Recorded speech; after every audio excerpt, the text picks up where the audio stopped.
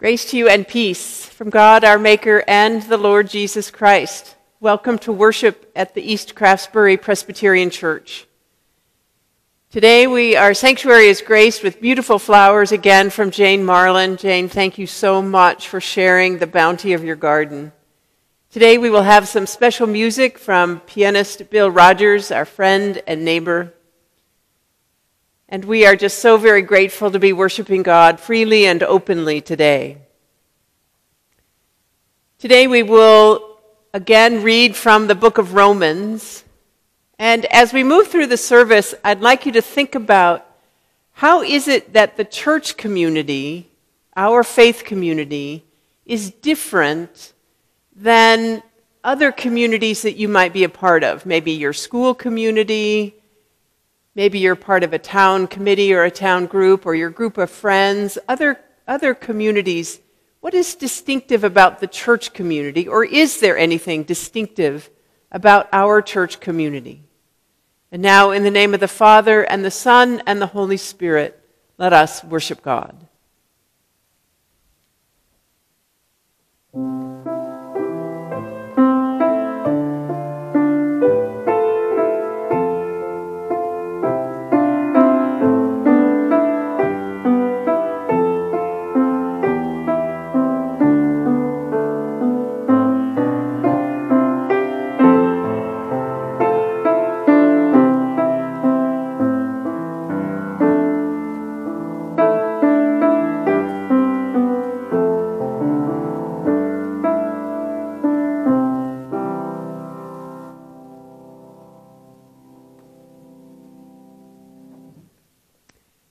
Let's join in our call to worship. This is the day the Lord has made. Let us rejoice and be glad in it.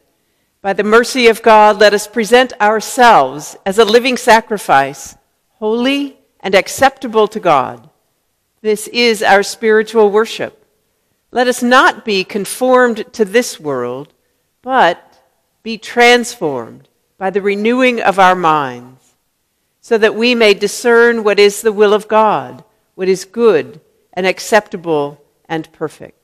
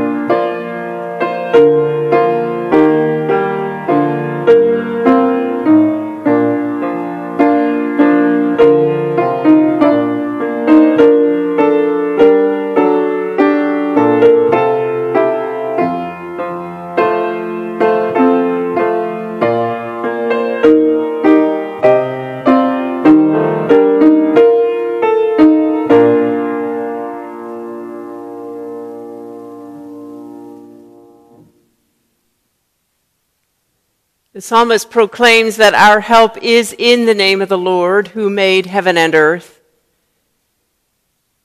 God made us. God knows us.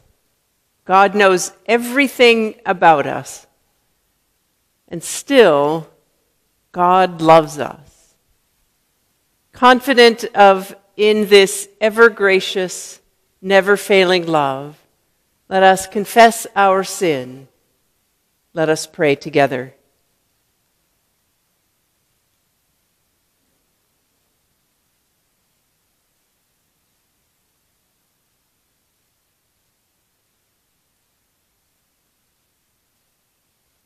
And continuing together, forgiving God, we confess that we are conformed to this world. We conform to this world's frantic pace, too hectic to notice all the blessings you provide. We conform to this world's reckless waste, exploiting what you entrust to our care. We conform to this world's shallow values, oblivious to the giftedness of people different from us. We conform to this world's impatient attitudes, preferring the latest instead of the lasting. Forgive our conformity and transform us, O God. We pray in Jesus' name. Amen. The psalmist asks the question, if it had not been the Lord who was on our side, what would have happened? The answer is that we would still be lost in sin. But it is the Lord who is on our side, and so we are forgiven. Our help is in the name of the Lord, who made heaven and earth. Friends, hear, receive, and believe the good news. In Jesus Christ, we are forgiven.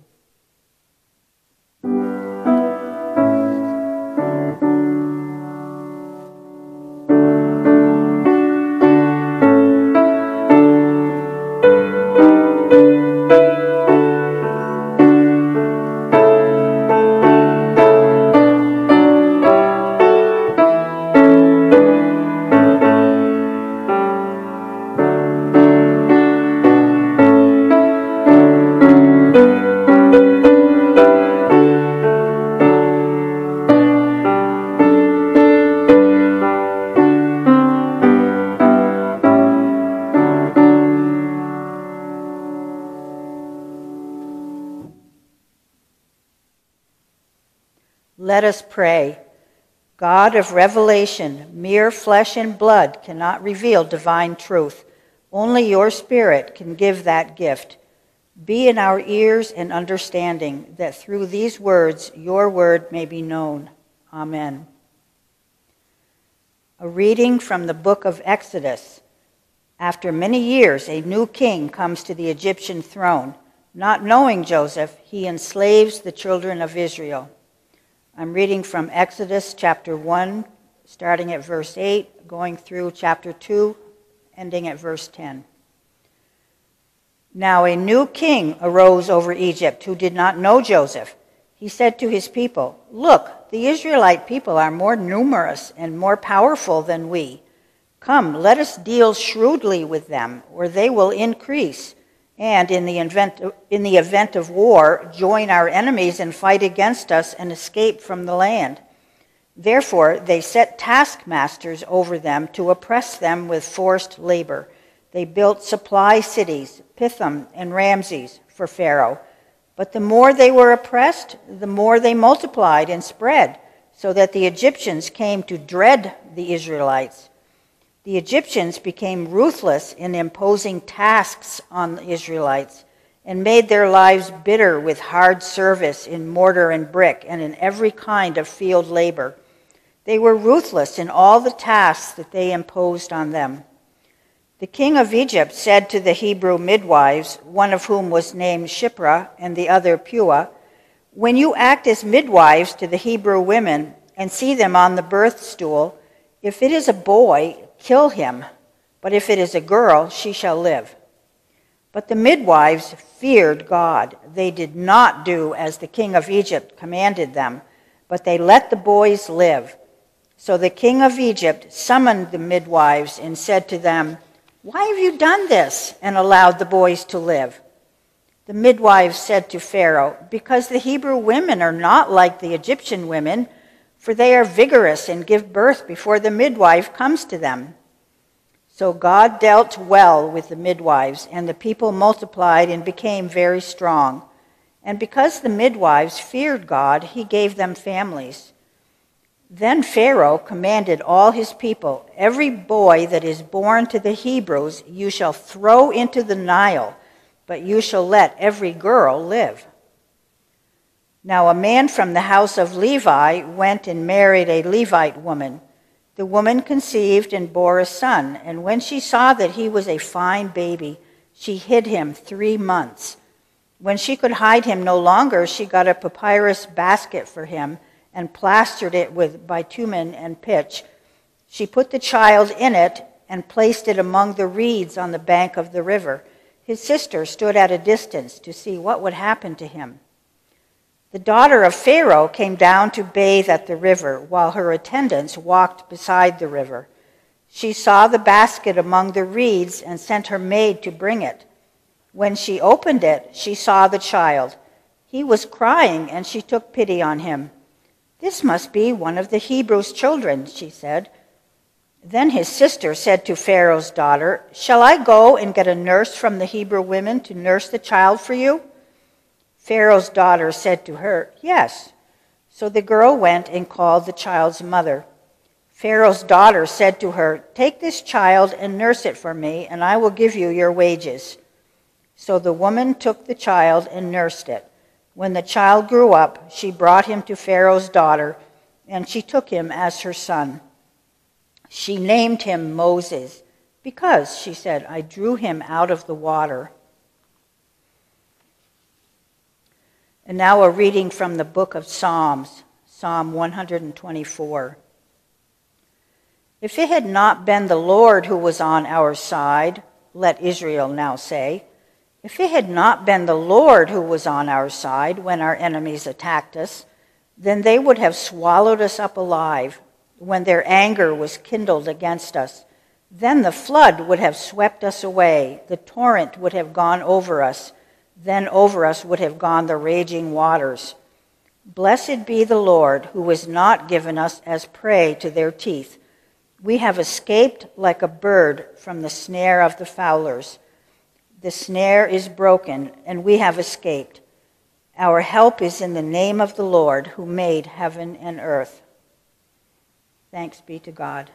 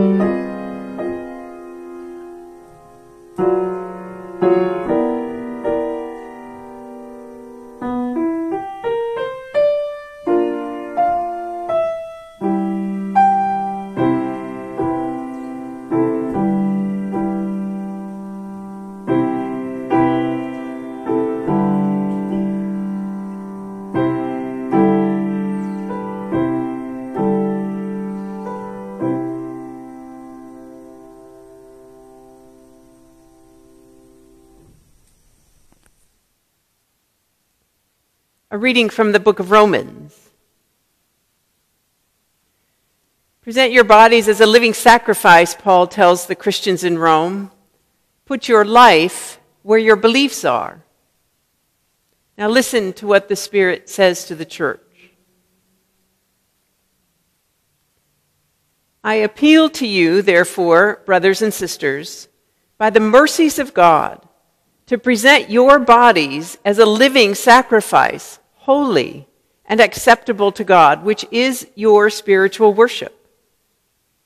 Do not be conformed to this world, but be transformed by the renewing of your minds, so that you may discern what is the will of God, what is good and acceptable and perfect. For by the grace given to me, I say to everyone among you, not to think of yourself more highly than you ought to think, but to think with sober judgment, each according to the measure of faith that God has assigned. For as in one body we have many members, and not all the members have the same function, so we, who are many, are one body in Christ, and individually we are members one of another. We have gifts that differ according to the grace given to us. Prophecy in proportion to faith, ministry in ministering, the teacher in teaching, the exhorter in exhortation, the giver in generosity, the leader in diligence, the compassionate in cheerfulness. The word of the Lord. Thanks be to God. So here we are again in the book of Romans. These first verses of chapter 12 mark a turning. Up to this point in this theological treatise, Paul has outlined and explained the story of the grace of God toward rebellious creatures.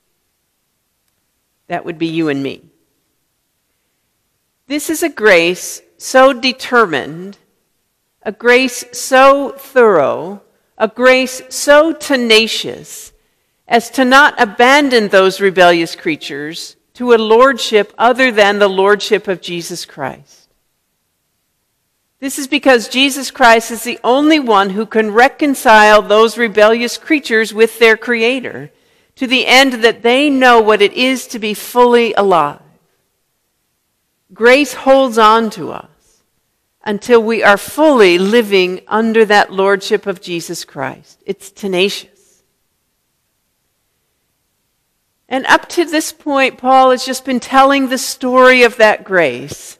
And now, in chapter 12, Paul turns toward the practical effects of that grace. That grace holds us in God's loving embrace no matter what, and then goes to work, shaping and reshaping us. This determined, tenacious, thorough grace not only brings creature and creator together, but this grace also inserts itself into our daily lives. With grace comes the power to reshape and restructure our lives in a way that is appropriate for life lived under the lordship of Jesus Christ, rather than under the lordship of sin. Pretty heavy stuff for the first minutes of the sermon, Deb. Whatever happened to that opening joke? Well, you know I don't often subscribe to that. I usually try to get right to the point. All I'm saying is that Paul shifts his writing with today's verses in Romans from explaining what grace does to restore our relationship with God to tell us how it is that grace itself transforms us for faithful living. For Paul, the fundamental response to the grace given to us by God, beyond the response of gratitude, is to allow ourselves to be shaped and formed by the lordship of Jesus Christ and for the lordship of Jesus Christ. In other words, if Jesus Christ is Lord of my life and yours, then we would see evidence of it in our lives. It's not just an idea. It gets lived out daily. So in today's verses, Paul begins with the implications of how we live within Christian community.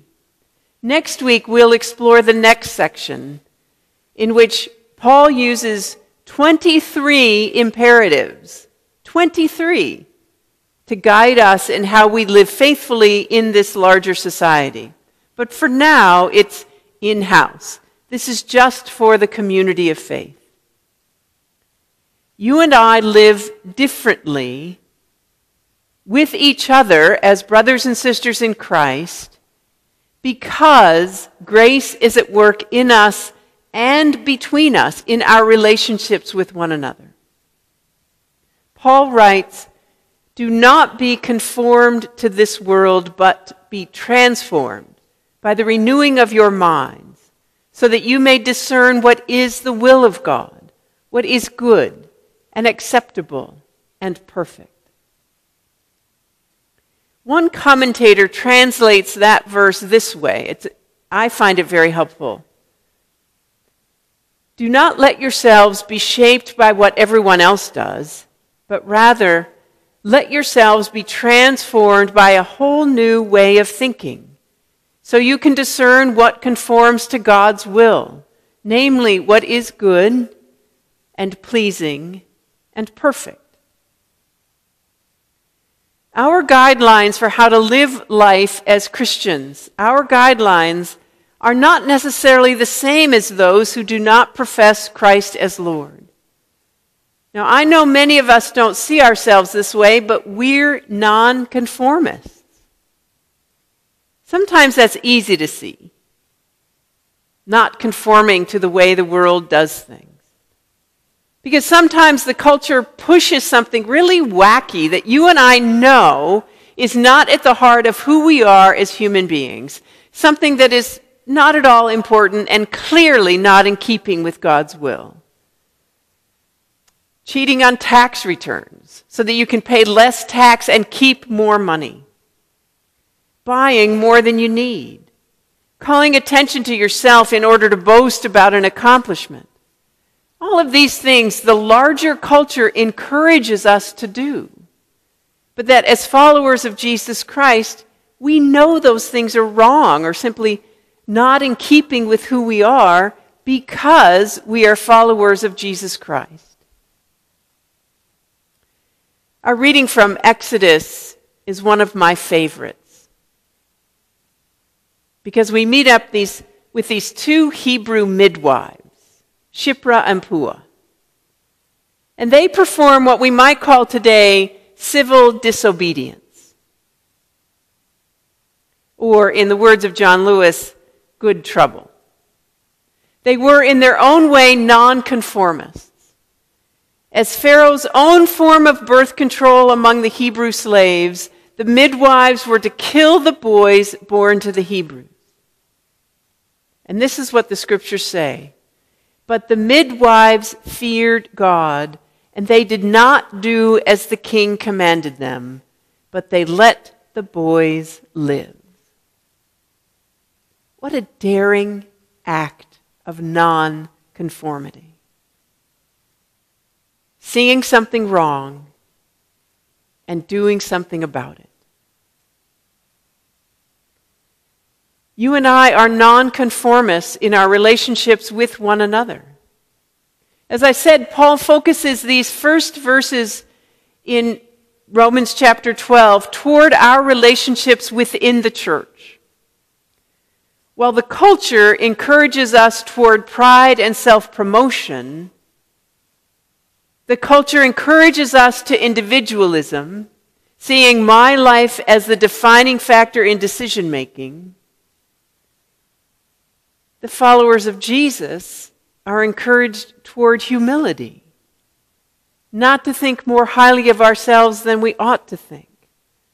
We are encouraged to set aside our own agendas in order to pursue what is best for the common good. And to recognize that the best way to function as a community is to honor all the gifts and skills because they are all necessary and no one person has them all. No spiritual gift or practical skill makes anyone, any Christian, superior to any other. All are needed. And so we find in communities of faith a great deal of tolerance and respect. We find people building up one another, encouraging one another. We find people who may actually not like each other working side by side to fill a need in the community. Well, of course we say, that's what we do. But don't underestimate just how non-conforming that is. There are a myriad of groups around. As you look closely, in many of those groups, the difficult person or the awkward person is shunned or somehow sidelined. Look carefully at all of those other communities in which you live your life. Is the church community any different than those other communities? Paul says it should be, because of the grace given to us. Because this grace is shaping us and forming us in the ways of God's kingdom. We are in a terribly divisive time in our nation and in our community. Last weekend at the fire department picnic, I was talking with a few folks about the town's equity task force. And I asked what things other than race or race relations or racial justice, what other things might divide our community?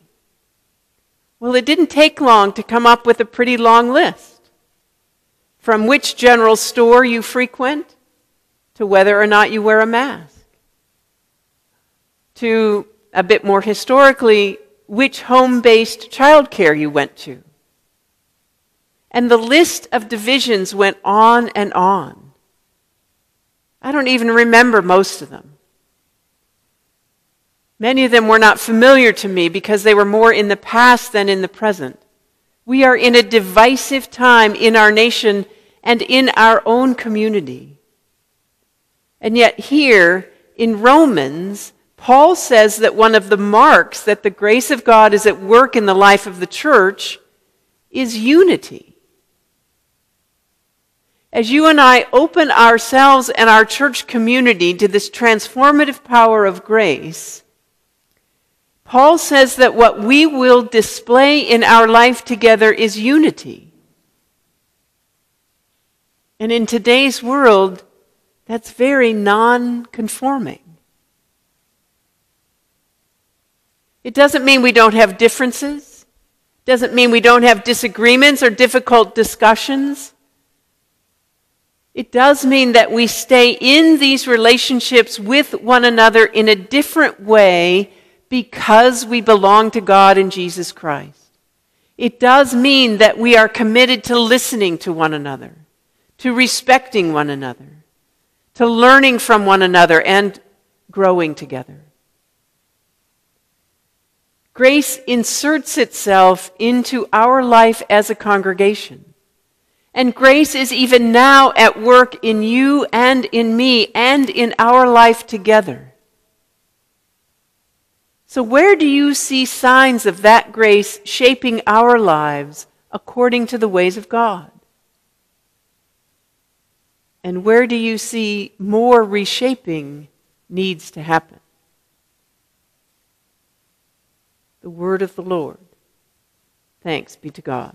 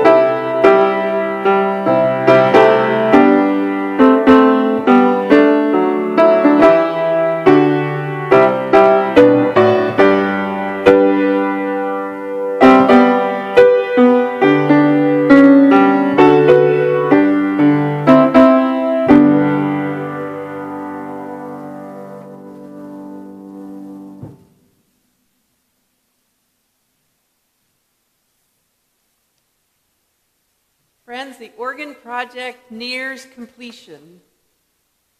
If you were to come into the sanctuary this week, you would hear Peter Walker and his assistants voicing the pipes Monday and Tuesday, and then hopefully the organ installation aspect of the project is complete. We are very grateful for Peter and for all who work with him, for his expertise, his patience, and his good work for us. Some of the final carpentry work upstairs in the classroom and in the office, the sapling's office up there, and in this new closet behind the choir loft will happen next month. Thank you to Jenny Stoner and Elsie Hurt and others who came in to clean on Saturday. The next round of cleaning will take place this coming Wednesday at 9:30 in the morning. If you would like to help, please let Jenny know. Remember that many hands make light work. We're trying to get the sanctuary cleaned up for a wedding next Saturday. Elsie Hurt's son, David, and his fiancée, Lindley, will be married here in the church with just very close friends and family in attendance. Next Wednesday is Marvin Rowell's 90th birthday, and we are planning a birthday parade to drive by his home that day. If you would like to join the fun, you can join in a couple of ways. First of all, send him a birthday card. And secondly, you can meet in the village of South Albany, which is really just the sharp bend in South Albany Road as it heads up toward Marvin and Georgette's. We're going to meet there around 2 o'clock, and we'll start the parade from there. I hope you can join us. I think it'll be great fun and a wonderful way to celebrate Marvin's 90th. Lori Mathis's father, John, continues in hospice and palliative care. We heard from Marianne and Kirianne Weaver this week. They were on our weekly Zoom call. And they report that John Weaver's condition is about the same. I'm sure that you have other joys and concerns in your own life. We are grateful to God for all of the blessings, and we lift to God all of our concerns. Let us join these all together in prayer. Let us pray. O God of all, thank you for hearing our prayers. For the human family with whom we share this world, for those closest to us, and for those whose names we will never know, we give you thanks. Help us to open to you, to your gift of life, the way it can shape our lives toward conformity with your will, that we may treat all people with love and with equity. For the world we share with all of creation, the plants and animals we see each day, and the wider world that we've never seen, we give you thanks. We ask your help in living into our identity as stewards of the earth. We pray especially for an end to the wildfires ravaging the West. And we pray for people who continue to piece life together after storms. For local, national, and international leaders, those whose policies we appreciate and those with whom we struggle, we give you thanks. We ask you to be by their side, to guide their words and actions toward justice and mercy for all citizens. For the joys and the concerns you lay upon our hearts, we give you thanks. We ask that you be by our side, guiding us to recognize that our help is in you. We lift to you those on our own prayer list, John and Marianne, Cassidy, Peter, Jeannie, Carol and John, Marvin and Georgette, Bob and Sandy, Nelson and Jan. Accept and heed all these prayers through Jesus Christ the Lord, who taught us when praying to say together, Our Father, who art in heaven, hallowed be thy name. Thy kingdom come. Thy will be done on earth as it is in heaven. Give us this day our daily bread, and forgive us our debts, as we forgive our debtors. And lead us not into temptation, but deliver us from evil. For thine is the kingdom, and the power, and the glory forever. Amen.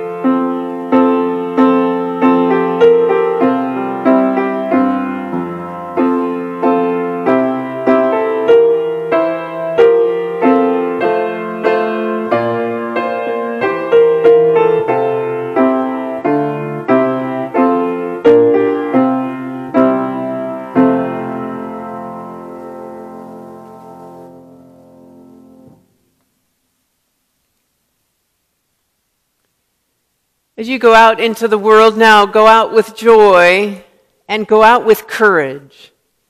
Do not be conformed to this world, but be transformed to live as the body of Christ in the world. And may the blessing of God Almighty, the Father, the Son, and the Holy Spirit rest upon you and those whom you love and those whom nobody but God loves, this day and forevermore. Alleluia. Amen.